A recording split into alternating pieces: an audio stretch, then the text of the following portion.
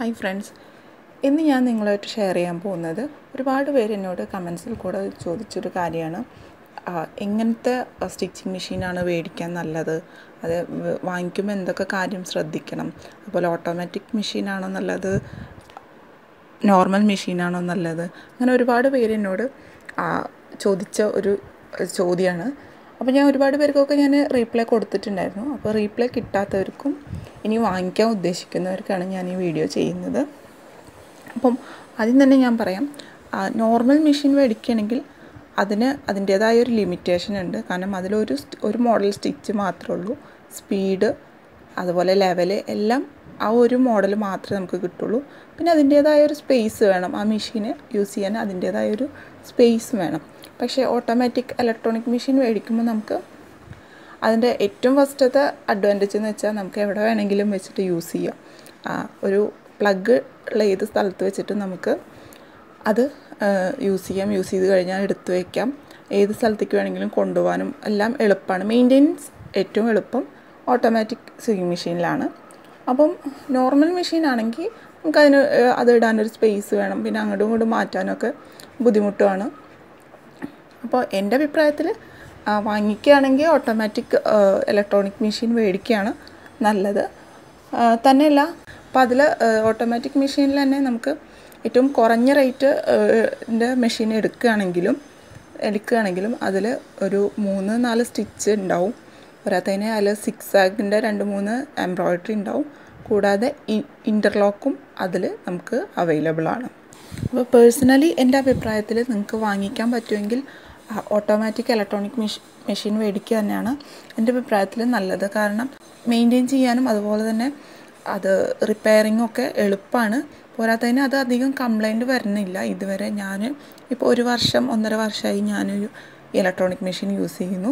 ഇതുവരെ യാതൊരു കംപ്ലൈൻറ്റും അതിന് വന്നിട്ടില്ല. അപ്പോൾ പേഴ്സണലി ഞാൻ ഓട്ടോമാറ്റിക് മെഷീൻ മേടിക്കാൻ തന്നെയാണ് ഞാൻ നിങ്ങളോട് പറയുന്നത്. വാങ്ങിക്കാൻ പറ്റുമെങ്കിൽ അത് തന്നെ വാങ്ങിക്കുകയാണ് നല്ലത്. പിന്നെ അതിൽ തന്നെ നമുക്ക് നമ്മളുടെ നാട്ടിൽ അവൈലബിൾ ആയിട്ടുള്ള 2 ബ്രാൻഡാണ് ഉഷ ജനോമിയും അതുപോലെ തന്നെ സിംഗർ സ്റ്റിച്ചിങ് മെഷീനും. ഇത് രണ്ടും നല്ല ബ്രാൻഡാണ്, ഇൻ്റർനാഷണൽ ബ്രാൻഡുകളാണ്. പിന്നെ ഇത് വാങ്ങിച്ചു കഴിഞ്ഞാൽ 2 വർഷം നമുക്ക് വാറണ്ടി കിട്ടുന്നുണ്ട്. അപ്പോൾ വാറണ്ടി കഴിഞ്ഞാലും 2 വർഷത്തെ വാറണ്ടി കഴിഞ്ഞാലും നമുക്ക് അവരുടെ കസ്റ്റമർ സർവീസ് അവൈലബിൾ ആണ്. നമ്മുടെ വീട്ടിൽ വന്ന് അവർ റിപ്പയർ ചെയ്ത് തരും, റിപ്പയർ വരികയാണെങ്കിൽ. ഈ 2 ബ്രാൻഡുകളും നമുക്ക് അതിൻ്റെ അഡ്വാൻറ്റേജസ് കൂടുന്നതിനനുസരിച്ച് വില കൂടുതൽ വരുന്നതാണ്. അപ്പോൾ ഇലക്ട്രോണിക് സ്വിങ് മെഷീനിൽ സ്റ്റാർട്ടിങ് തുടങ്ങുന്നത് 8,000 രൂപയാണ്. സിംഗറിലായാലും ഉഷയിലായാലും ഉഷ ഡ്രീം സ്റ്റിച്ചാണ് ഏറ്റവും കുറഞ്ഞ വില വരുന്ന swing machine, automatic swing machine. അതിൽ 8,000 രൂപയാണ് വരുന്നത്. അതുപോലെ തന്നെ സിംഗർ സ്റ്റാർട്ട് ഏകദേശം ചെറിയ വേരിയേഷൻ ഉണ്ടെങ്കിലും ഏകദേശം ഒരേ വിലയാണ് രണ്ടിനും വരിക. അത് കഴിഞ്ഞാൽ ഉഷ ആളൂരാണ് പിന്നെ കുറച്ചും കൂടിയും അഡ്വാൻറ്റേജസ് കൂടുതലുള്ളത്. അതായത് അതിൽ 21 മോഡൽ സ്റ്റിച്ച് വരുന്നുണ്ട്. അപ്പോൾ അതിന് ഏകദേശം 10,000 രൂപയോളം വരുന്നുണ്ട്. അതുപോലെ തന്നെ സിംഗർ സ്റ്റാർട്ട് എന്നുള്ളത് 8,000 രൂപയാണ് വരുന്നത്. അതുപോലെ തന്നെ സിംഗർ ടാലൻറ്റ് എന്നുള്ള മെഷീൻ ഈ ഉഷ ആളൂരിൻ്റെ അതേ അഡ്വാൻറ്റേജസ് ഉള്ള 21 മോഡൽ സ്റ്റിച്ചുള്ള അതേ മെഷീൻ തന്നെയാണ്. അത് ഏകദേശം ഈ ഒരു വില തന്നെയാണ് വരുന്നത്. 9,500 രൂപയോളമാണ് നമുക്ക് കടയിൽ കിട്ടുന്ന അതിൻ്റെ വില. അപ്പോൾ ഇതിൻ്റെ അഡ്വാൻറ്റേജസ് ഒക്കെ ഒരുപോലെ ആണെങ്കിൽ ചെറിയൊരു വേരിയേഷൻ ഉണ്ടെങ്കിലും വിലയും ഏകദേശം ഒരുപോലെ തന്നെയാണ് ഈ 2 സ്റ്റിച്ചിങ് മെഷീൻ്റെയും വരുന്നത്. പിന്നെ ഒരുപാട് പേര് എന്നോട് ചോദിച്ചൊരു കാര്യമാണ് ഓവർലോക്കിംഗ് നമുക്ക് ഈ മെഷീനിൽ അവൈലബിൾ ആണോ എന്നുള്ളത്. ഓവർലോക്കിംഗ് നമുക്ക് ഈ ഒരു മോഡൽ മെഷീനിലൊന്നും കിട്ടില്ല. ഓവർലോക്ക് ചെയ്യാനായിട്ട് സെപ്പറേറ്റ് ഒരു മെഷീനാണ്. അതിൽ ഓവർലോക്ക് മാത്രമേ ചെയ്യാൻ പറ്റുള്ളൂ. അത് 3 ത്രെഡഡും ഉണ്ട്, 4 ത്രെഡഡും ഉണ്ട്. അതായത് 3 ത്രെഡ് ഉപയോഗിച്ച് ചെയ്യുന്നതുണ്ട്, 4 ത്രെഡ് ഉപയോഗിച്ച് ചെയ്യുന്നുണ്ട്. അത് ഓവർലോക്ക് മാത്രമാണ് ആ ഒരു മെഷീനിൽ ചെയ്യാൻ പറ്റത്തുള്ളൂ. നമുക്ക് ഈ ഒരു മോഡൽ മെഷീനിലൊന്നും നമുക്ക് ഓവർലോക്കിംഗ് അവൈലബിൾ അല്ല. ഇൻ്റർലോക്കിങ് നമുക്ക് ഈ ഓട്ടോമാറ്റിക് സ്വിങ് മെഷീനിൽ എല്ലാത്തിലും നമുക്ക് ഇൻ്റർലോക്കിങ് അവൈലബിൾ ആണ്. അതിൻ്റെ അഡ്വാൻറ്റേജസ് കൂടുന്നതിനനുസരിച്ച് നമുക്ക് ഫൂട്ടുകളും നമുക്ക് അതിൻ്റെ കൂടെ തന്നെ നമുക്ക് കിട്ടും. അപ്പോൾ ആ ഫൂട്ടുകൾക്കനുസരിച്ചിട്ട് നമുക്ക് ഓരോ മോഡൽ ഇൻ്റർലോക്ക് ആയാലും അതുപോലെ തന്നെ എംബ്രോയ്ഡറി ഡിസൈൻ ആയാലും നമുക്ക് ചെയ്യാൻ പറ്റും. കൂടാതെ തന്നെ നമുക്ക് 2 നീഡിൽ ഉപയോഗിച്ച് ചെയ്യുന്ന മെഷീനൊക്കെ നമുക്ക് അവൈലബിൾ ആണ്. 2 നീഡിൽ അതുപോലെ 3 നീഡിൽ, അതൊക്കെ കുറച്ചും കൂടി നമുക്ക് എംബ്രോയ്ഡറിയുടെ കുറച്ചും കൂടി കൂടുതൽ ലെവലുകൾ ചെയ്യാൻ പറ്റും. അപ്പോൾ അതിനൊക്കെ സെപ്പറേറ്റ് നമ്മൾ ഫൂട്ട് മാറ്റി ഉപയോഗിക്കുന്നതാണ് നമ്മൾ ഈ സ്വിങ് മെഷീനിലൊക്കെ ചെയ്യുന്നത്. ഏറ്റവും കുറഞ്ഞ പ്രൈസിലുള്ള മെഷീനാണെങ്കിൽ അധികം അതിലുള്ള സ്റ്റിച്ചസ് തന്നെ നമുക്കതിൽ ചെയ്യാൻ പറ്റുള്ളൂ. കുറച്ചും കൂടി അഡ്വാൻസ്ഡ് അതായത് ഉഷയുടെ ഡ്രീം മേക്കർ എന്നൊക്കെ പറഞ്ഞ മെഷീന് കുറച്ചും കൂടി വില കൂടുതലാണ്. 35,000 രൂപയോളം വരും.